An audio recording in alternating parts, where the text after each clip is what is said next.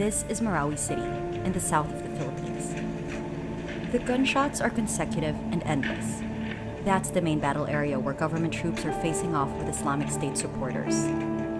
From this rooftop, we can see the side of the city that's right in the heart of the battle.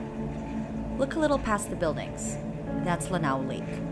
It's the entry and escape route the military is closely watching to make sure nobody gets in or out of the battle area. It's day 120 of the conflict.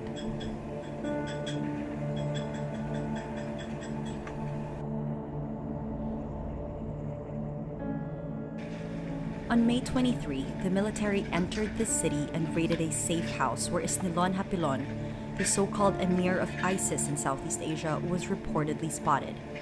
He escaped, but his supporters went out into these streets, waving black Islamic State flags. The terrorists were led by the homegrown Mauti group.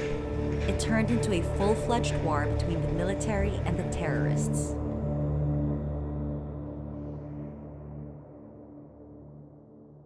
So now we're standing here just 200 meters from the main battle zone. Behind me is a former Mauta stronghold that was just occupied by the military in August. On the right are two pilot schools that were also used by the terrorists to hide and plan their operations. And far back over there is Dansalan College, which again, Dansalan College was a Mauta stronghold until it was occupied by the military. And you can see in front of me that right there is a 105 cannon that is used by the military, and it is a direct hit. So because we are very, very close to where the enemy is, a soldier will come there, turn it on, and in 2 to 3 seconds, it will immediately fire towards the enemy. And because it is such a short range, it's a direct hit, and it's very, very powerful. And just turning a left over here, that street that you see, that is already where the main battle zone is. So we are very careful not to peek, as there have been soldiers that have made a mistake of literally just taking a quick look and getting shot in the head. So this is a very dangerous area right here. I'm Natasha Gutierrez, Southeast Asia correspondent for Rappler. That's Jeff Digma, Rappler's videographer. This is what the buildings in the Warzone look like from the inside.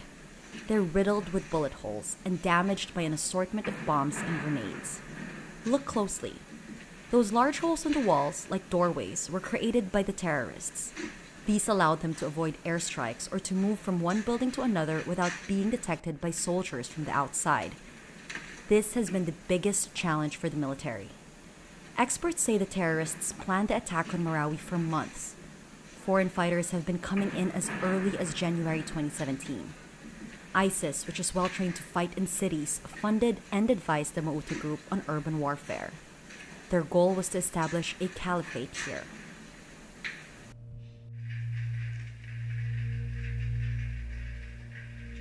Before the fighting, Marawi City was home to about 200,000 residents, 90% Muslim. This was someone's home. Books and bedding and personal items are still on the floor, remnants of fleeing civilians. Marawi was the center of trade in Lanao del Sur province. As ISIS loses territory in Iraq and Syria, they seek to expand to Southeast Asia. Marawi City was an attractive choice, but the military vowed it would never happen. Philippine soldiers are more used to jungle fighting than urban warfare. The enemy's network of rat holes and trenches are long and complex. That's me walking through. Improvised explosive device, or IEDs, which they leave in their trail, also slow down government troops, in addition to booby traps and Molotov bombs. The enemy learned from foreign fighters how to improve sniping capabilities.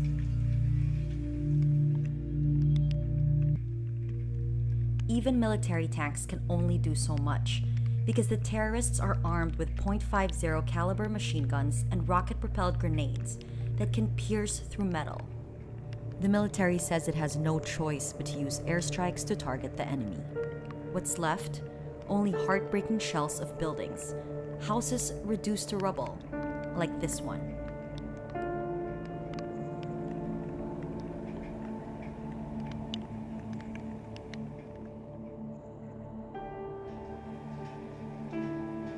Jeff and I are allowed to go deeper and closer into the main battle area by the military, on the condition we stay close to the troops. We arrive at this 5-story building, which used to have a hospital on the ground floor and residences on the higher floors. The writing on the walls are haunting. This was a stronghold of the terrorists because the structure is strong and high, and right in the center of the city. It took the military over 2 months to take over this area. A huge achievement.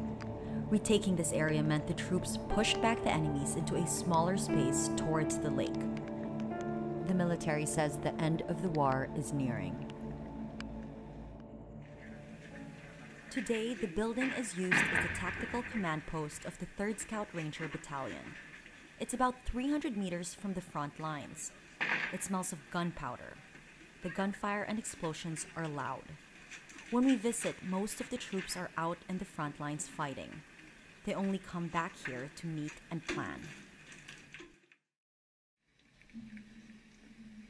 This is Lieutenant Colonel Mon Almodovar, commander of the 3rd Scout Ranger Battalion. We're on the rooftop of the building now. From here, it's easy to see the state of the city. The Maotes tried to prevent us from coming into the city. They tried to block all possible access of the military. They had someone guarding those, especially the roads. Of course, they occupied the major buildings, the high, solid ones like this one, to give them a good advantage. And you can see Dansalan College. There are solid campuses there, buildings. They were everywhere there. And that building there, they had a lot positioned there as well. I think that's Senator Ninoy Aquino College. The university belt was a former stronghold. I ask him why there are blankets hanging on one side. Well, of course the enemies are still there on the other side. That's the front. That's where the front line is. Before, this whole thing was covered, because there were enemies from all sides. However, now they're a little farther away. The front line is about 300 meters away, but you still need to cover this, because the bullets can still reach us from the current location of the enemy. So we use this as a sniper hide. From time to time, we have snipers who position here to guard at night, especially when the nearby areas were not yet cleared. Now that our troops have gotten closer though, our sniper has repositioned over there. But sometimes they still use this, especially when targets are far away. So that's why this is all covered. A military sniper takes his position behind sandbags. He peeks through, aims towards the enemy, and then we stay low and hide for cover. With careful precision, he shoots another. On our way down, we're told to duck and run in case the enemy counterattacks.